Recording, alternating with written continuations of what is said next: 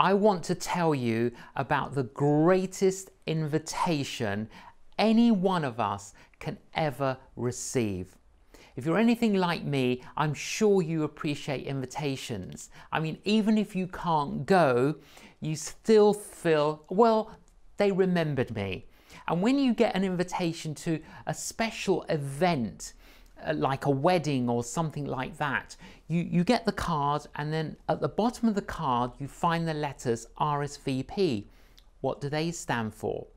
Well, there was this professor and his wife in England from another country, and while they were here for a semester, they received a wedding invitation.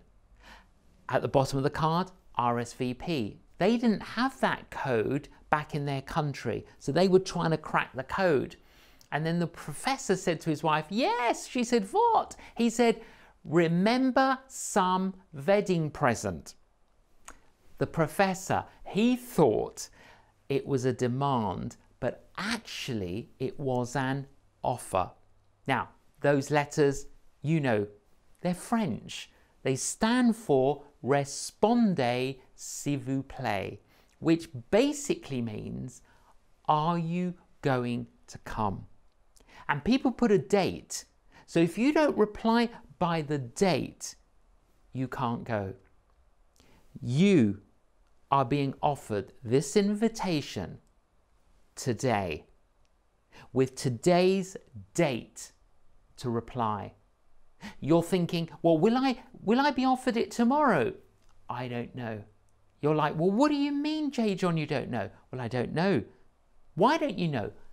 None of us can guarantee that we will be alive tomorrow. That's why it is so important to reply to the invitation while you're still alive. When you get an invitation, what do you want to know? You want to know three things. 1, who's it from? 2, who is it to? 3, what is it about? Let me answer those 3 questions. There's a beautiful verse in the Bible located in John's Gospel, chapter 3, verse 16. And it says this, for God so loved the world that he gave his only Son, so whoever believes in him should not perish, but have everlasting life. So, our 3 questions. Who's it from? That verse tells us, for God. It starts with God. The invitation is from God. Now, where is God? God, the invisible, made himself visible in Jesus. God, the intangible, made himself tangible in Jesus. God, the unknowable, made himself knowable in Jesus. God revealed himself in Jesus Christ. Jesus Christ, he is the King of Kings, the Lord of Lords. He is the creator of the entire universe, of the entire cosmos. The invitation is from Jesus. Who to? For God so loved the world. The whole world. Every single one of us. The invitation is being issued to you and to me. What is the invitation about? The invitation is about 3 things. 1, forgiveness from the past. I'm sure you would agree with me that there are problems in the whole world today. There are problems globally. There are problems socially. There are problems domestically. There are problems personally. Now, many of the governments of the world are trying to deal with the symptoms. The thing is this, if you try and deal with the symptoms, you are always going to have the symptoms unless you deal with the root cause. So the big question is this: what is the root cause of everything that's wrong in the world today? One of my favourite stories is the story of the mother that said to her husband, "Darling, look after Annie for me," their daughter, because the mother needed to get on. So the father said, of course. What could he do to occupy his daughter? And he's flicking through a magazine and he sees a map of the world. And he says to his daughter, "Watch what I'm going to do." He cut the map of the world into small squares and he muddled the squares on the floor. And he said to his daughter, "I want you to put the squares back together again like a puzzle to make the map of the world. When you've done that, come and find me." So the father thought, great, that's going to keep her busy, occupied. But a couple of minutes later, she says, "Daddy, I've done it." He thought she couldn't have done it, but he went to have a look. All the squares were put in exactly the right place. He said, "Well, how did you know where to put all the squares?" "Ah," she said, "when you were cutting the map out, I looked on the other side and I saw a picture of a man and a woman. And I thought if I could put the man and the woman back together again, I could put the world back together again." You see, the heart of the human problem is the problem of the human heart. That's what's at the heart of everything that's wrong in the world today. It's a heart disease. It's a heart dis-ease in our hearts. And the Bible word to describe that heart condition, the Bible word for it is sin. That's the name of it. Now, just imagine you passed out of this life. You woke up in a theatre, sitting there on your own. In front of you is a huge screen. All of a sudden, the doors open, an angel flies in, comes up to you and says, "Welcome to the theatre of judgment. Watch the screen." There on the screen, you see your life. Everything you ever did here on earth.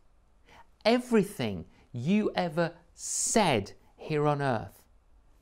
Everything you ever thought. You see it on the screen.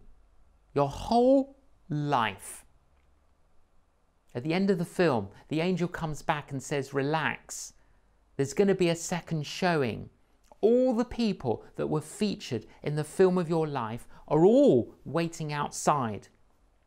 And we're just going to let them in to view your life a second time." How would you feel if your life were judged on that basis? I would not want a private viewing, let alone a public viewing of my life. I honestly do not need convincing that I've thought, said, and done things that I shouldn't. And what a lot of people don't realize is this, that all that stuff on the film has consequences. And the consequences are that it disconnects us from God. And that's why God seems so far away. And it works a little bit like an overdraft in a bank account. If you've got an overdraft and I've got an overdraft, you can't help me, I can't help you. The only one who can help us is someone in credit. For God so loved the world that he gave his only Son. You see, for God so loved you, he gave his only Son. Jesus came into this world to do something for us, to clear away the overdraft. But how was he going to do that? There was only one way. This famous artist, he went back to the very small rural community where he was born and brought up. And he's walking around some of the village stores and there's an antique shop.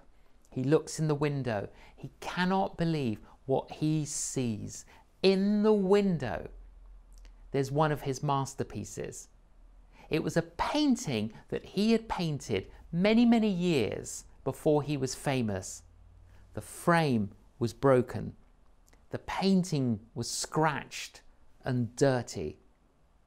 But it was his. But he couldn't go in to the antique shop and say to the manager, "That's my painting, give it back to me." If he wanted it back, he had to buy it back before he could clean it, restore it, reframe it. That is what Jesus Christ did when he died on a cross. That was the purchase price. The purchase price was his death on a cross. The purchase price was his blood. Jesus Christ died on a cross because by dying on a cross, he was purchasing for us forgiveness. It was as if he was cashing a check signed with his own blood to say, here is the check to clear your overdraft. Here is the check to connect you back to God. Here is the check to be able to clean you, restore you, and reframe you. Forgiveness from the past. You and I are being offered that today. 2, new life here today. New life. New today. We can experience a new life. The word Christian has got the word Christ in it. And if you remove the word Christ from the word Christian, you're left with I-A-N. Ian isn't going to help you. I'm sure Ian is a really nice guy, but he's not going to change your life or your destiny. There are many people today who like to call themselves Christian. But you can only call yourself a Christian if you're connected to Christ. You've got to have a connection to Christ. And when you have a connection to Christ, you can experience new life here today. Another helpful analogy, which I've always loved, is to think of your life like a car. To be a Christian, using that analogy, is to have Christ in your car. So if Christ is not in your life, he's not in the car of your life, then I urge you, encourage you to do that today. But for many of us, if I said, is he in your car? You might say, yes, of course he is. But where is he in the car of your life? Do you drive your car to church? Unlock the boot or the trunk get Jesus out for a religious happy hour and then put him back in? You know, there are some people who kind of see their Christianity as a bit an hour a week, but it doesn't affect the rest of their life, their family, their work. Some people have got Jesus on the back seat, a bit of a passenger. Others have got him in the front passenger seat, a bit more of a companion, but still a passenger. But is Jesus in the driving seat of your life? And for all those of you that thought, yes, he is in the driving seat of the car of my life, one more question. Are you a back seat driver? It's very easy to kind of keep taking hold of the steering wheel when Jesus wants to turn left and we don't want to, and we turn right. When we want Jesus, we've got to have him in the driving seat, and we are the companion, and we're allowing him to be our driver, the Good Shepherd, leading us, guiding us, and we are following. Do you know, when we follow Jesus Christ, his Holy Spirit comes into our lives, and as we allow his Holy Spirit to work in our lives, his Holy Spirit produces love, joy, peace, patience, kindness, goodness, gentleness, faithfulness, and self-control. That's what gets produced. That is what Jesus produces in every Christian by the Holy Spirit. Now, don't you agree? Love, joy, peace, patience, kindness, goodness, gentleness, faithfulness, self-control. Aren't these great things to have in our lives, in our relationships, in our families, at our work? Of course, these fruits transform lives. They transform communities. They can transform the world. New life today. Forgiveness from the past, new life here today, and thirdly, a hope for the future. Back to John 3:16. For God so loved the world, he gave his only Son, so whoever believes in him should not perish, but have everlasting life. God does not want any one of us to perish. Not one of us. But he wants us to have everlasting life.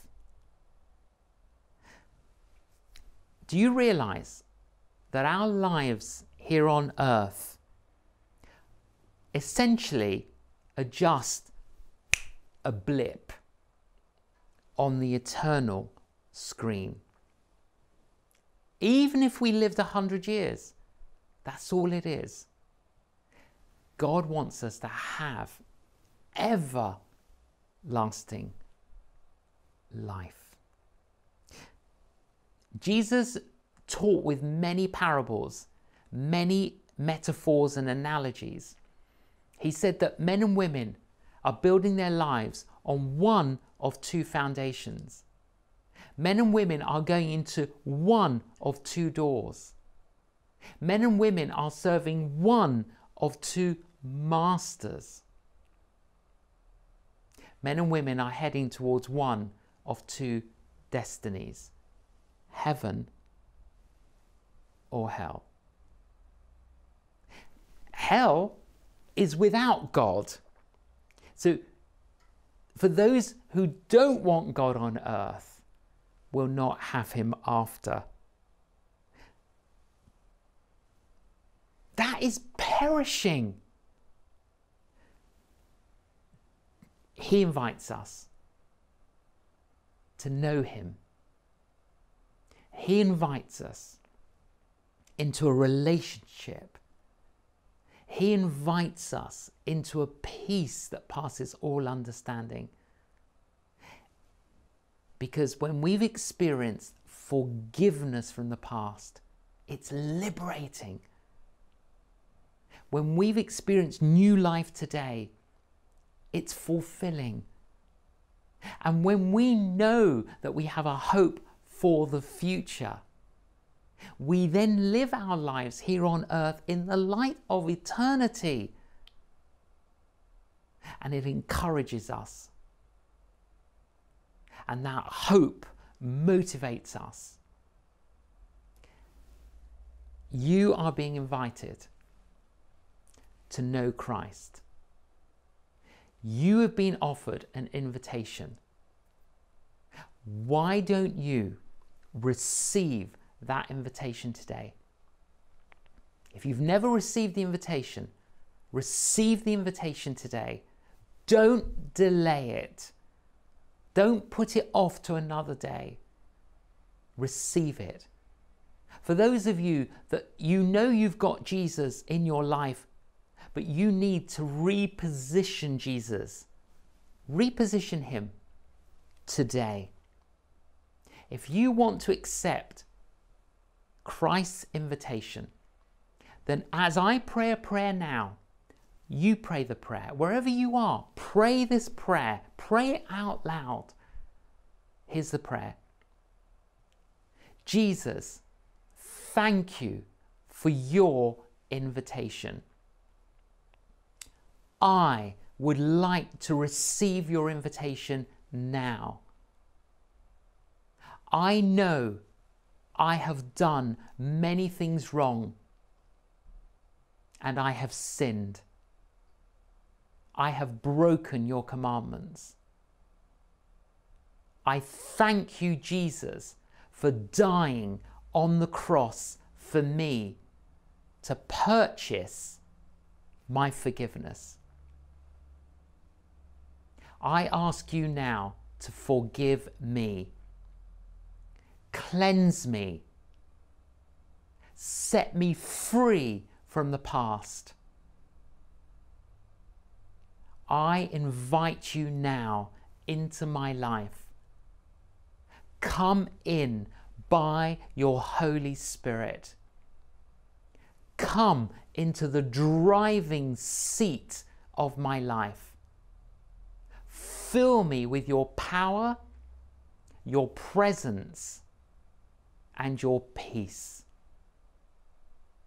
Thank you, Jesus, for the hope everlasting that you give to me.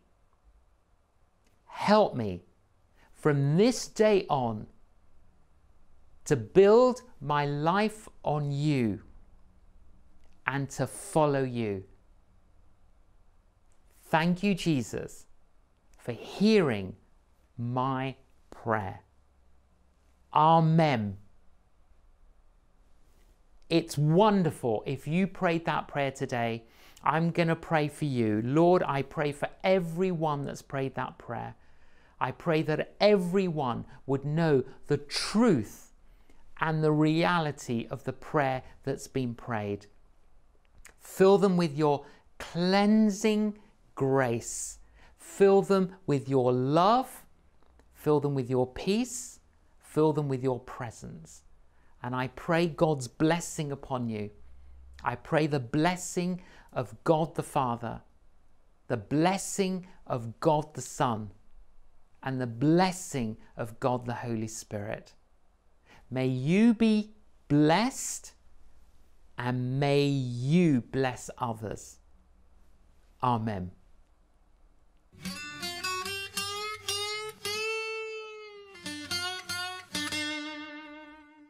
Well, praise the Lord and welcome to the family of God. You are now born again. Today is the first day of the rest of your life. You are now a new creation. You've received the forgiveness of sins. But friends, there's much more that has to be done. It's time now for you to get plugged in.